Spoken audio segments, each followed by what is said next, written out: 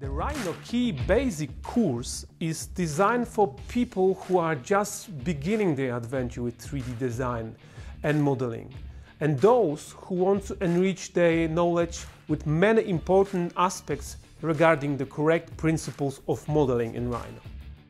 The method that I'm going to introduce is my original method developed over 9 years while teaching at design schools.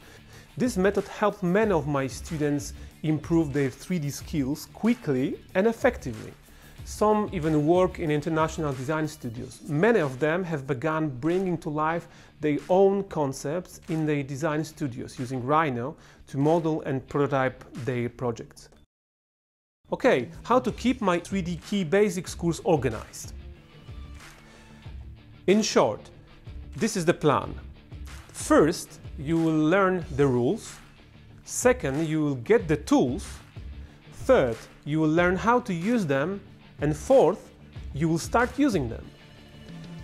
After going through 4 stages that will last no more than 2 hours, you will understand what 3D modeling is all about.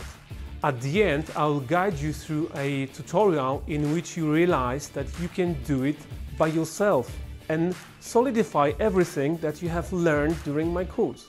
So, welcome and have fun!